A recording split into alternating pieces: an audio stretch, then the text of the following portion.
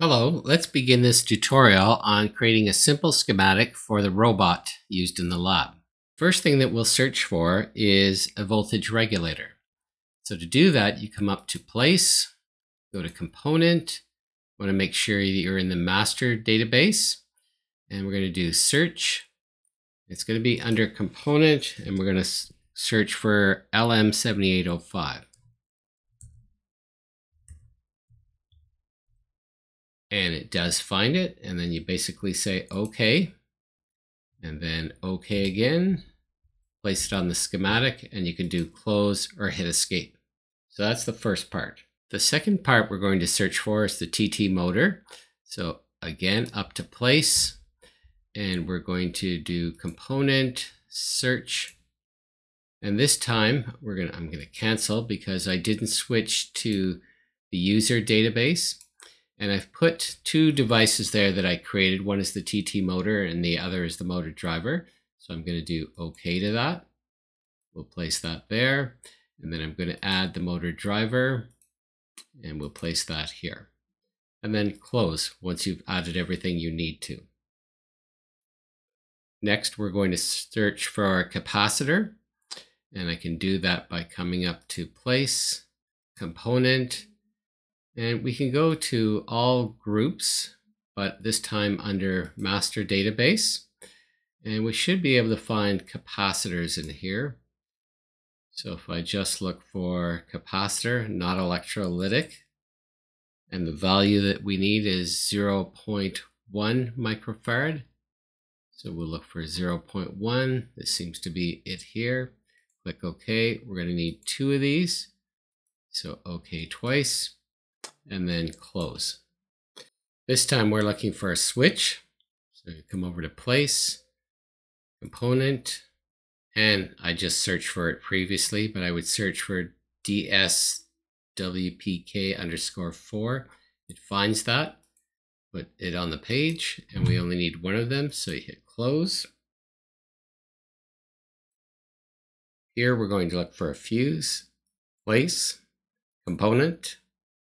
We're going to do a search. It's going to be fuse. And we want fuse rated. And then OK to that. And this is where we can specify the value, or eventually specify the value. So I'm going to put it on the page. We want a second one. And then close. And then I'm going to change the properties. So the properties of this one is going to be 2.5 amps. So go to value and 2.5 amps. Okay. And the other one's going to be 0.25.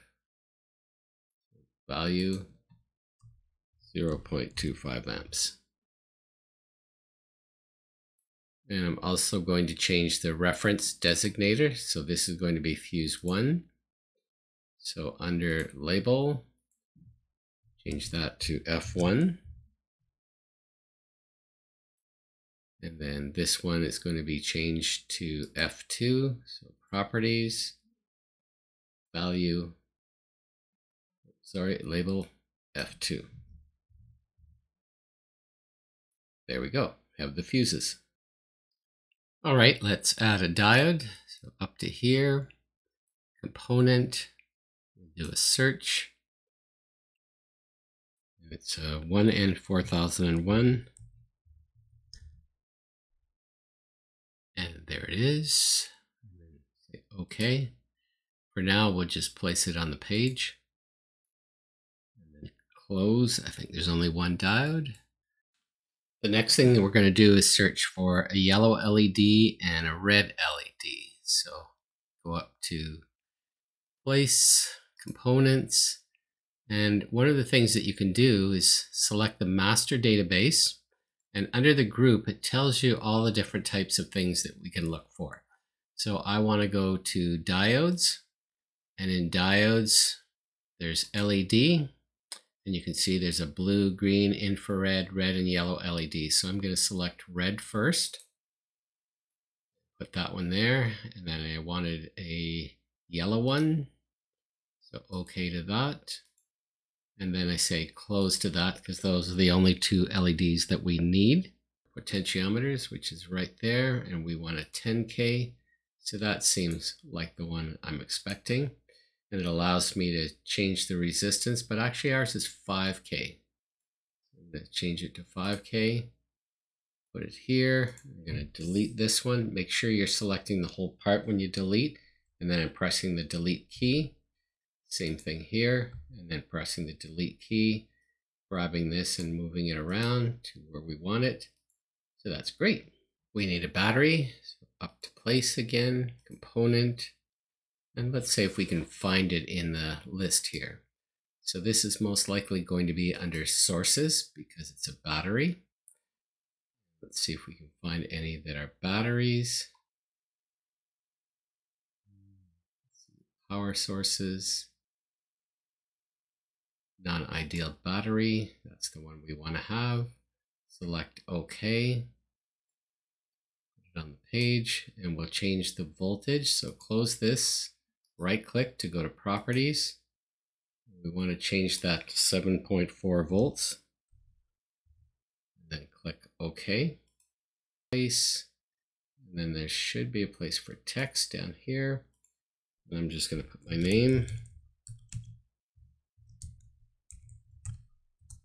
Today's date.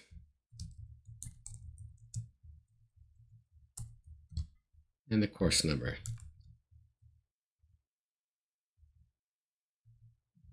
This is robotics. There we go. That's the text. Okay, and I can always move that around to change it later on. And then the next thing that we want to do is add a ground, and that one's pretty simple. Just click on this, and we want a ground, which this should work for us. Put it near the battery for now, but I know I'm going to need it in a couple of other places, so I'm going to put a few spares over here. You can always delete them afterwards. I find it easier to add a few spares, especially for grounds. Okay, I think that's all we need for that. We're going to need at least a couple of resistors, so I'm going to add that. Come over to here. We're going to look for resistors. That should be under basic. And we're already there, but we want resistors. So that's here. And the two resistors we need are both 1Ks. We have that. We'll put it here and here. And I'm just going to hit escape to get rid of that placement. I think we also have to add a couple more capacitors. So one of the things that we can do is we can select this capacitor and do copy and then paste. I need two of them, so I'm going to do another paste. And this is not the right one, so I'm going to right click on it and click delete. Now I'm going to place the components approximately where I want them in the schematic. And that's basically just a matter of dragging them. So click on the device and then you can move it around by just dragging it. So you have to click the left mouse button. So I'm going to want my battery a little bit down here. I'm going to need a fuse in series with my battery before it gets to the switch. And it's the 2.5 amp fuse.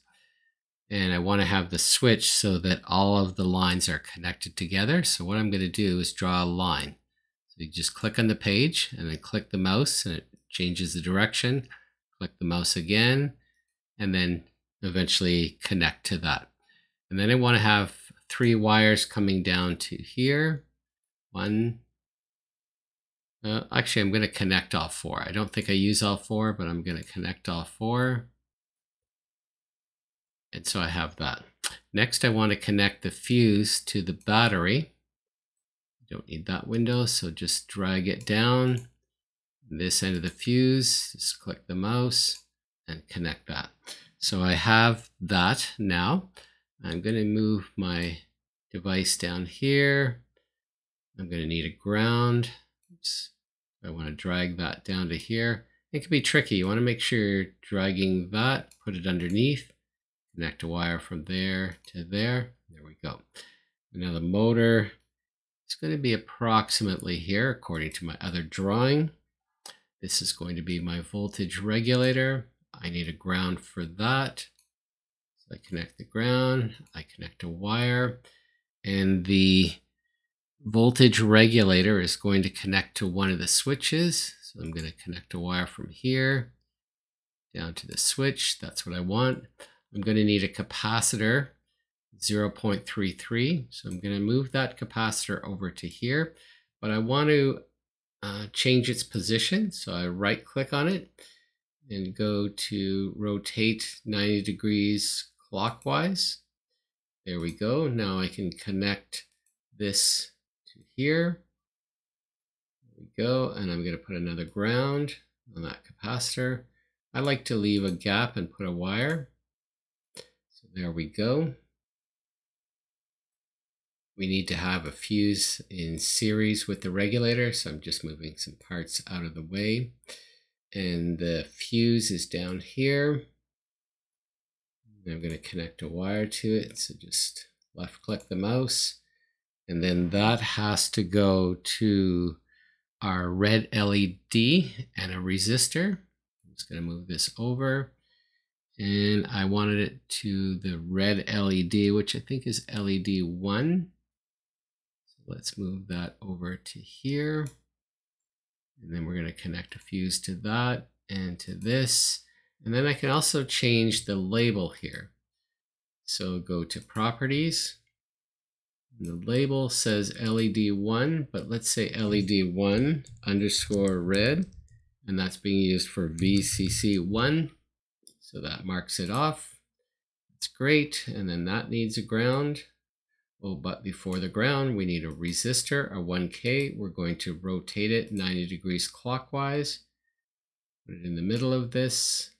Connect two wires here, here to here, and then from here to here. You can even zoom in if you want, but that's fine for now. And we need to put another capacitor across the voltage regulator output. We need to rotate it 90 degrees. And that seems good. We'll connect it. We'll put another ground. Probably going to run out of ground, so we'll eventually add some more. We need to change the value of this capacitor to, I think it's 0.33. So we go to value and we can search by this list. We need 0.33, 33 microfarad. So that's okay. The next thing that we need, and I might need to move some of these parts over. So what you can do is highlight all of these and then just drag it over. I think that did the job. So the next thing we want is to connect that capacitor. We did. And then we need a capacitor across the motor. So let's try to do that. Over here. A wire from there to there. Let's actually put it out here.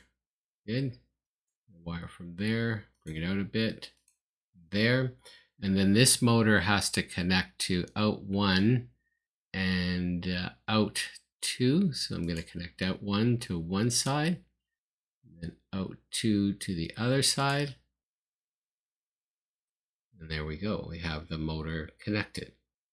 The next thing that we need to do is we need to connect VCC1 to pin 16. So I'm just going to go to pin 16, wire here. Has to be obviously after the fuse, but that should work. And then we need to connect VCC2, and VCC2 is also going to go to an LED. I'm going to connect it to the second terminal of the switch so that when it gets closed, that's our VCC2. That's connected, and we want to indicate that we have power from VCC2. I'm going to put the fuse, or sorry, the LED here. I'm going to change it to properties and label. So it's going to be a yellow LED, and it's going to be for VCC2. we go. And we also have to put a resistor. Okay, I'm going to do it a little bit different way. My ground here, so the resistor, and that connection. So that's a lot of good things. The next thing I want to do is have a diode. Okay, that's going to go to my Arduino V-in, and that's actually coming from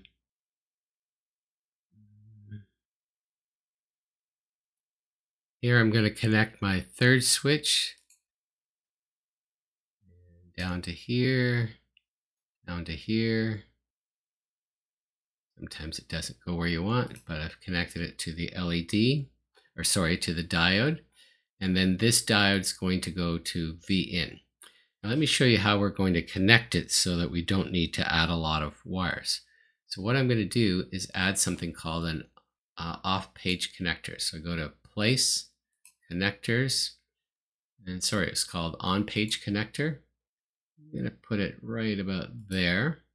And I'm going to call it Arduino V-in. And then say OK. And so it looks like that. And then I can connect a wire from there. If you don't like the way the wire looks, just press Escape key up to here. So it's telling me that this is going to go to V-in of my controller. So I have that part done. Now I want to connect the variable resistor, and one side of the variable resistor goes to the plus 5 volt supply. So we can put that right there. The other side is going to go to ground. So let me show you another way to copy that ground. You select it, right click, copy, and then you can do paste. And let's paste maybe a couple more. We will need them. One more. So we have some spares over here. Connect the wire to this. And this third terminal is going to go to an on-page connector. So place, and it should be connector, not in this menu. So I go up to here, place, connector, on page. And this is where we want to connect that to Arduino A0.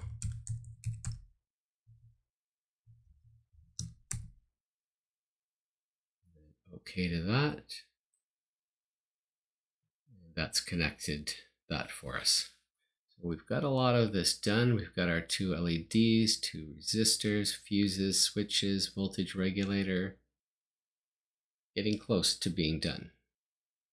All right, I've moved things slightly around because I want to add two grounds. So I'm going to move this ground and this ground.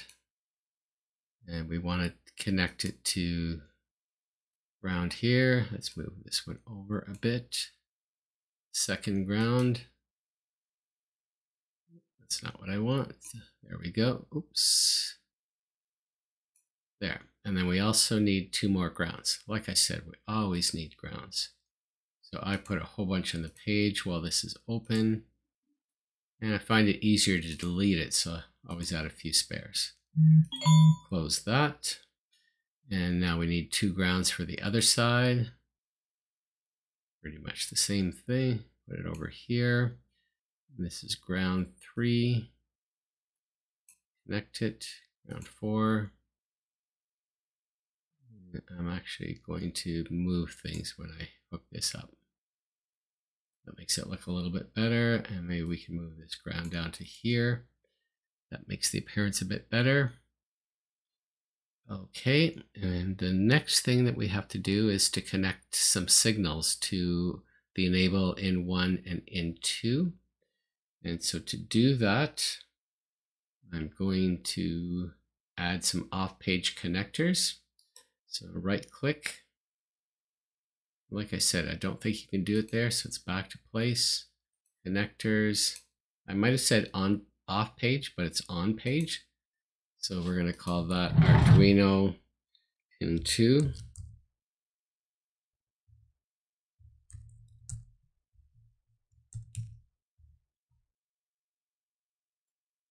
Okay, and we're going to connect the enable to that. I'm going to move this over because we need space for something else. We're going to have another on-page connector. So place connectors on page, and there's even a control key, Control Alternate and O for on page. So if you want to speed things up, you can do that sometimes. So this is going to be Arduino pin, we'll call it 30, and there must be underscores. There can't be spaces in the connector names. Okay, we've placed that there. We'll go up a little bit. Place this pin. That's right where we want it. And then we're going to need one more down at the bottom. So place connector on page. We'll put it here. And we'll call it Arduino 31. Let's edit that. Pin 31. We can even put an underscore there. Make it a little bit more clear. OK to that, and we want to connect that to in2. A little bit of routing to get there. Just clicking the mouse every time you make a change. Okay, so that's Arduino pin 31. I'm going to fix up the reference designator. So for my motor, I'm going to call this, I'm going to properties, reference designator. I'm going to call it motor 1, and it is the front left. But you need to have underscores there, so let me fix that. Motor 1, front left. That's fine. This we're going to label U2 because we have U1 here.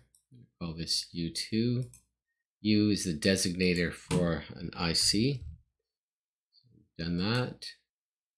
LED 1 is good, LED 2, diode 1, switch 1, battery here, fuse 1, fuse 2. What about the resistors? We have a couple of resistors. Let's call this R1, R2, R3. That's fine. And we do have our name here. Let's put it in the center. If you want to change the size or color, you're able to do that as well.